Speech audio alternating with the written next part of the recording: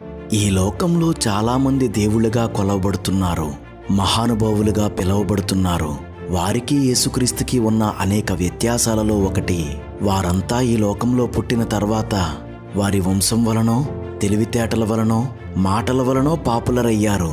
కానీ యేసుక్రీస్తు ఈ లోకంలో పుట్టక మునిపే పాపులర్ అయ్యాడు. ఆయన గూర్చి ముందుగా చెప్పబడిన ప్రవచనాలను బట్టి లక్షల మంది ఆయన ఎప్పుడు పుడతాడా అని ఆసక్తిగా ఎదురు చూశారు. జుడాయిజం వారు, ఇతర మతాలకు చెందిన కొంతమంది ఈ వాదన చేస్తారు. ఈ అంశంపై వారు పుస్తకాలు కూడా రాశారు. మనం యేసుక్రీస్తును గూర్చిన ఏదైనా ప్రవచనాన్ని చూపిస్తే వారు ఆ వచనం యొక్క పై భాగాన్ని క్రింది భాగాన్ని చదివి ఇది ఇశ్రాయేలీల కోసం రాయబడింది, లేక ఇది మరెవరి కోసమో రాయబడింది, లేక అప్పుడు జరిగిపోయిన సందర్భం అని అంటుంటారు. వీరు ఇలా వాదించడానికి మరో కారణం వీళ్ళకి ప్రవచనం అంటే ఏంటో తెలియకపోవడం. బైబిల్లో ప్రవచనాలు ఈ విధంగా ఉంటాయి. ఒక సందర్భం కోసం సూటిగా చెప్పబడే ప్రవచనాలు. ఉదాహరణకి, అబ్రహాముకి కుమారుడు పుడతాడు, ఇస్సాకు అని అతనికి పేరు పెట్టుము. కీర్తన రాయబడుతున్నప్పుడు మధ్యలో రాయబడిన ప్రవచనాలు. ఉదాహరణకు, కీర్తన 93లో రెండవ రాకడను గూర్చి ప్రవచించబడింది. పేర్లు మార్చి చెప్పబడే ప్రవచనాలు. ఉదాహరణ, ప్రవక్తయగు ఏలియాను మీ యొద్దకు పంపుదును, కానీ నెరవేర్పులో అతని పేరు బాప్తిస్మమిచ్చి యోహాను. ఒక పట్టణం కోసమో ప్రజల కోసమో చెబుతుండగా దానితో కలిపి చెప్పబడే ప్రవచనాలు. ఉదాహరణకు, యెహెజ్కేలు 28:11-17లో తూరు రాజును గూర్చి అని చెబుతూ అపవాదిని గూర్చి చెప్పబడింది. అలంకార భాషలో రాయబడే ప్రవచనాలు. ఉదాహరణకు, యెషయా 26:21 సంఘం పరదైసుకు వెళ్ళడాన్ని అంతఃపురంలోనికి అంటూ అలంకార భాషలో చెప్పబడింది. యెహోవా గ్రంథాన్ని పరిశీలించి చదవడం ద్వారా మాత్రమే ప్రవచనాలను గుర్తించగలం. క్రీస్తు విరోధులు బైబిల్లో తప్పులు వెతకడానికి బైబిల్ చదువుతారు కాబట్టి వారు ప్రవచనాలను గుర్తించలేరు. బైబిల్ నియమాల్ని బట్టి ప్రవచనాలను గుర్తించగలిగితే యేసుక్రీస్తు శరీరధారిగా ఉన్నప్పుడు జరిగిన ప్రతి అంశం ముందుగానే ప్రవచించబడింది అని తెలుస్తుంది. యేసుక్రీస్తును గూర్చి ప్రవచనములు మరియు వాటి నెరవేర్పు. యేసుక్రీస్తు రోమా ప్రభుత్వ కాలంలో జన్మిస్తాడు.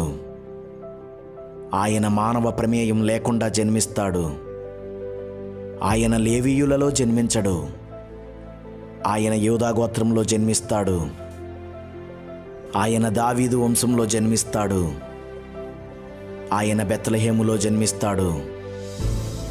ఆయన జన్మించినప్పుడు నక్షత్రం ఉదయిస్తుంది.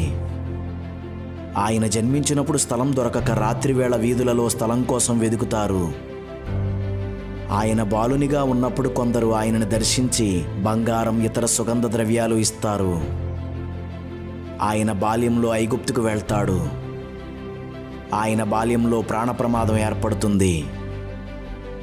ఆయన పరిచర్యకు ముందుగా ఒక వ్యక్తి వచ్చి ఆయనకు మార్గాన్ని సరళం చేస్తాడు. యేసుక్రీస్తు సువార్త ప్రారంభించి ఒక మార్గాన్ని స్థాపిస్తాడు. ఆయన పరిచర్యలో స్వస్థతలు, ఆశ్చర్యకార్యాలు ఉంటాయి. ఆయన తన ప్రజలతో ప్రేమగా బోధిస్తాడు. ఆయన తన బోధలో ఉపమానాలు వాడతాడు. ఆయనను తన ప్రజలు నిరాకరిస్తారు. ఆయనకు వ్యతిరేకంగా ఆలోచన చేస్తారు. ఆయన చివరిసారి యెరూషలేమునకు వచ్చినప్పుడు హఠాత్తుగా ఆలయంలోనికి చొరబడతాడు. ఆయన తన ప్రజలతో నిబంధన చేస్తాడు. ఆయన శిష్యులలో ఒకడు ఆయనను 30 వెండి నాణాలకు అప్పగిస్తాడు. ఆయన శిష్యులు ఆయనను వదిలి పారిపోతారు. ఆయనను పట్టుకునేటప్పటికీ ఆయన శిష్యుల వద్ద ఆయుధాలుంటాయి. ఆయనను మ్రాను మీద చంపుతారు. ఆయన చేతులలో పొడుస్తారు.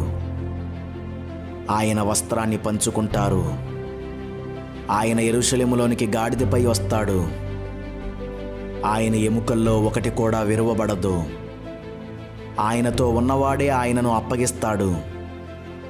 ఆయనకు చేదు చెరకను ఇచ్చిరి. ఆయన రొట్టె ద్రాక్షరసాలను ఇస్తాడు. ఆయన ధనవంతుని సమాధిలో పెట్టబడతాడు. ఆయన పునరుద్ధానుడవుతాడు. ఆయన పాపమునకు ప్రాయశ్చిత్తము చేయును. ఆయన శరీరం కుళ్ళిపోదు. ఆయన ఆత్మ పాతాళంలో బంధించబడదు. ఆయన ఆరోహణమవుతాడు. ఆయన మరలా మేఘారూఢుడై వస్తాడు. ఆయన వచ్చినప్పుడు ఆయనతో పరిశుద్ధులందరూ వస్తారు. అటు తర్వాత 1000 సంవత్సరాలు భూమిని ఆయన పరిపాలిస్తాడు. ఆయన ద్వారా అన్యజనులు రక్షించబడుదురు.